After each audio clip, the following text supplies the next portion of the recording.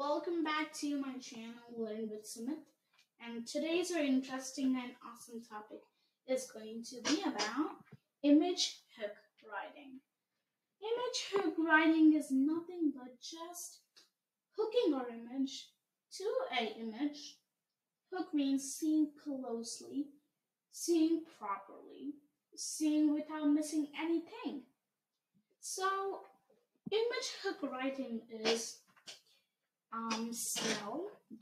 Hook means smell, taste, feel, and also see, touch, and keep. Like we're keeping our legs on the ground, right? So hook means there will be questions like this. Like this. Describe the picture in any parts of speech, like nouns or anything. Like this. What you see in this picture. This is an hook. What you smell in this picture, you can tell. I can smell the nice fog or the dirty fog. Like that. You can feel the coldness there. Like that. Describing the picture. Now let's see some sentences about this picture. They told to write 2 to 3 sentences about this image shown. When these questions comes, imagine when you be on that picture, then how it will be. I can see there are many mountains or peaks, right? I can see a bunch of mountains right here, like a bunch of them. I can see the sun just setting up, like sunset, right? I can see the sun is in the west. Like the sun sets in the west. I'm going to try one more.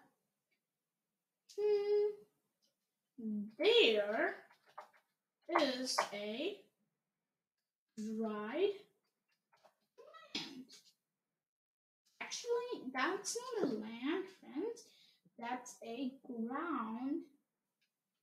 Grass. I just told land because grass is in the land. So land takes all of the grass, stone, rocks, materials, and the matter. Describe this picture in any parts of speech. So let's choose one parts of speech. So I would like to choose adjectives. Adjectives is the better one. When you get a chance to describe this picture in any parts of speech that your choice, you need to pick adjectives. Like those were easy, like describing words of nouns or adjectives. So I would pick adjectives, and I'm going to write there are many trees. Okay? Are many trees, guys? The sky is pleasant. Okay, the pleasant is on the word.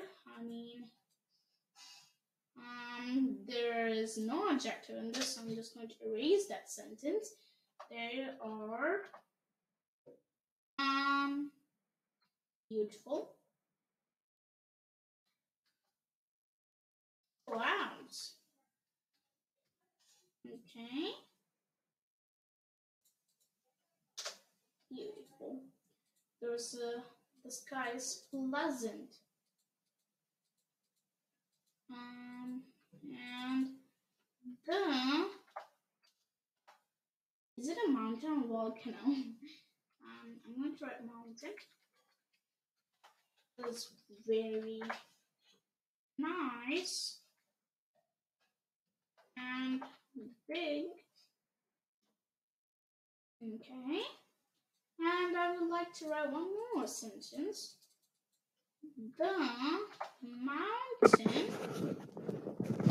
The mountain is old. We can look there, right, guys? There are many of dust and trees on that mountain, so we can know that that's older. What you can see in this image, I can see a waterfall right there, guys. I can see. I mean, not waterfall. I think so. That's a fountain. But if you're not sure with something, just click a slash in just in English, not in math. Okay.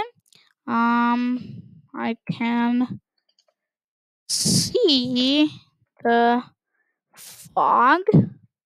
Fog is just like snow, but it gives you a like I'll tell you an example. When fire comes anywhere, the fire bell will ring.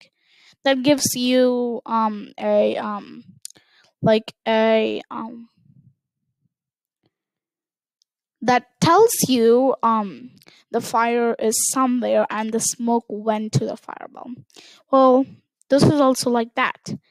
When the snowfall will be coming, that will give you a small that will let you the fog will let you know that snowfall will be in like some time, like 6 hours or 7 hours. Well, it will be more than 2 hours.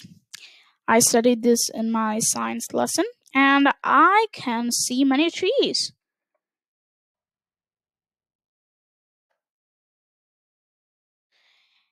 And I want you to notice, guys, in every sentence, every means every sentence, I wrote I can see, I can see, I can see. Because the question is see. Like when is hear, I can hear, I can hear, I can hear. How many sentences you write? It depends on how many sentences you write. Yeah, and that's all for today, friends.